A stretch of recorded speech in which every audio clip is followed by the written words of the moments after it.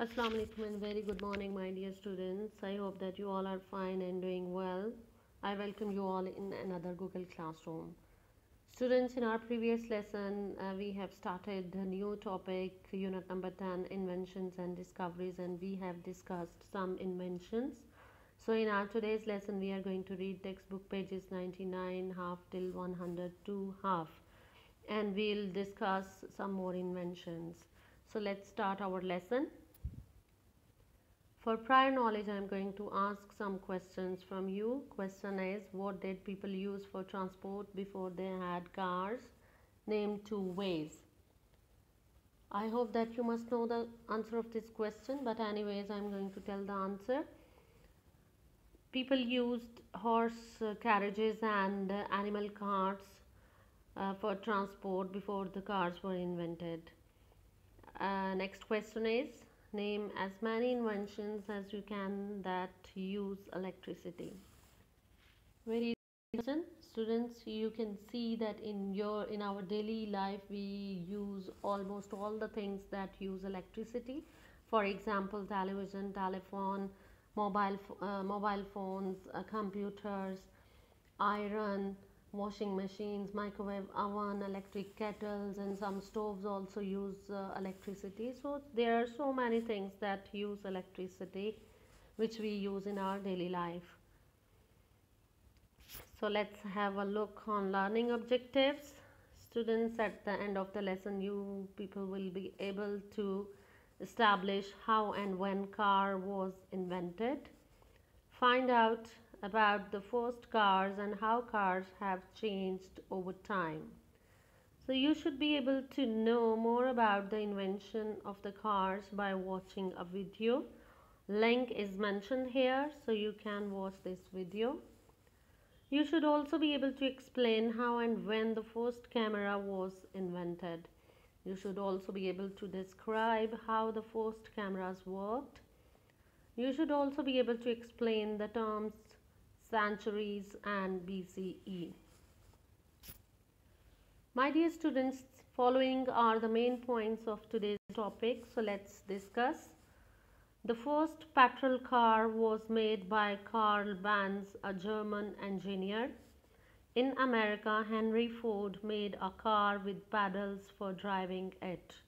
He used a production line to build cars, which means nobody built a whole car, many people made various parts for it. Light reflects from objects in front of the camera. It goes through the lens and into the camera. There it forms an upside down picture of the object. In 1885, George Eastman used a type of plastic to make a film to use instead of a piece of metal. Back to front pictures stayed on a film which could be printed on a special paper. He started Kodak Camera Company. Century is a period of 100 years. BCE is a C Common Era. BCE and CE are alternatives to BC and AD system. First century BCE is numbered up to 99. My dear students, these transports were used before the cars. You know that for thousands of years people have made carts. They used animals to pull them. At that time, people used carts, horse-drawn carriages, rickshaws, etc., which were pulled or carried by animals or people. In the 19th century, they used steam engines to drive the wheels. A big boiler heated the water until it turned to steam. It burned a lot of coal or wood. Trains also the trains powered by steams were used at that time. But it was very difficult because a steam engine needed a lot of coal or other fuel. At the end of the 19th century, they made engines that burned petrol. So the first to make petrol cars was a German engineer called Karl Benz. He made a three-wheeled car called the motor wagon in 1888. So in 88 he opened a first car factory in Germany. It later became Mercedes-Benz. The first cars looked like carts with engines. By the 20th century there were car factories all over the world. In America, Henry Ford made a car with pedals for driving it. He used a production line to build cars quickly. This meant that nobody built a whole car, many people made different parts for it. Means to say that different people made different parts of a car, which increased the speed of making a car. It also made cars cheaper. At first, only rich people had cars. Ford built the Model T. It was cheap, so many more people could buy it. Car factories in the subcontinent. Mahindra and Mahindra of Mumbai opened the first car factory in the subcontinent in 1945. Before that, cars were imported. This was the first car that Mahindra and Mahindra car company made in the subcontinent. In Pakistan, Adam Motor Companies were the first car manufacturers in Pakistan, and they made the first car, the first model car Revo in Pakistan. That is closed down. This company is closed down now. My dear students, another invention of the 19th century was the camera. So if you look at the front of a camera, you will see a tiny hole that opens to let in light through the lens. Light reflects from objects in front of the camera. It goes through the lens and into the camera. There it forms an upside down picture of the object. The first person we know about who made pictures like this was Mozi or Moti in the 5th century BCE in China. This is the camera. It is called camera obscura. Camera obscura means dark room in Latin language. It is a box-shaped device used as an aid for drawing or entertainment. Also referred to as pinhole image, it lets light in through a small opening on one side, a projects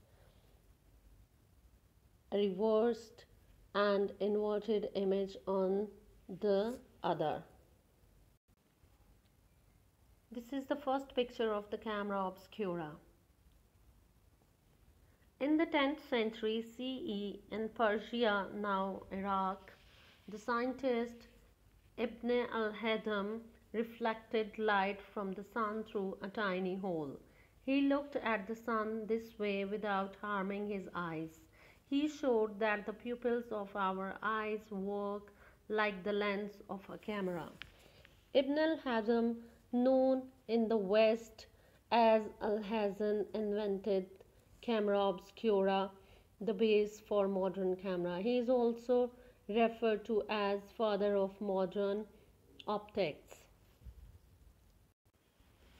Later, scientists tried to keep the reflected pictures. In 1826, a French scientist kept a camera picture on a flat piece of metal, painted with chemicals.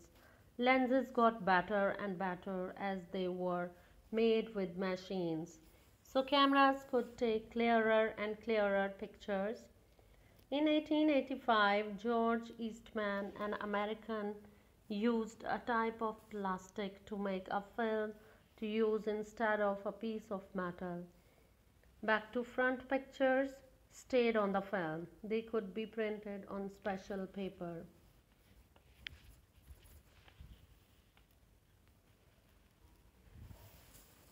Eastman started the Kodak camera company.